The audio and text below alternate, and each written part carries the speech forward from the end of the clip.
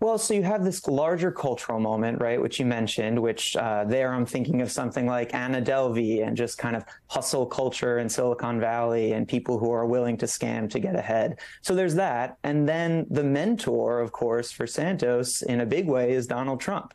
Very directly so. You know, Santos himself would follow Trump around, went down to Mar-a-Lago, and would even, you know, when sort of Trump aides and sort of appointees were around New York, he would go and take a look at them, film their events, sort of be a fanboy. And I think he learned a lot from Trump. His cadence models Trump in a lot of ways, and of course his lying as well. But what does it mean then for the future of the party if so many of the people who are getting the most attention and the most shine have made themselves in that model?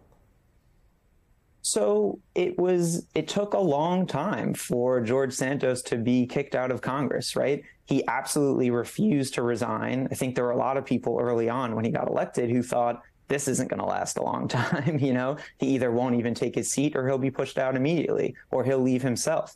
He totally refused to do that, right? And that's a level of shamelessness on his part that I think is very different from previous members of Congress or politicians.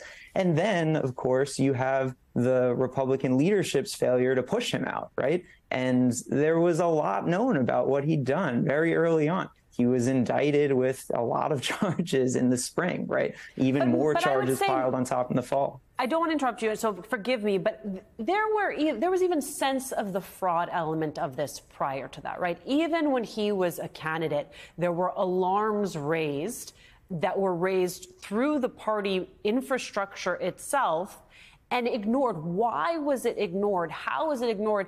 And is it your sense, I get that you are, you know, a reporter on a story, but you're also deep in this, if there is a sense of how do you not allow this to happen again? And is part of the answer in making sure that there are mechanisms within the party that when these flags are raised about a candidate before they've even taken office, that they're taken more seriously? Well, you know, one thing I write about in the book is how there have been some consequences after Santos won. One is that there's been this kind of mini boom in vulnerability studies, which these are these things that candidates do, sort of assign for themselves to look at their own background, make sure that they know everything that an opponent is going to use to hit them. And so there have been more of those.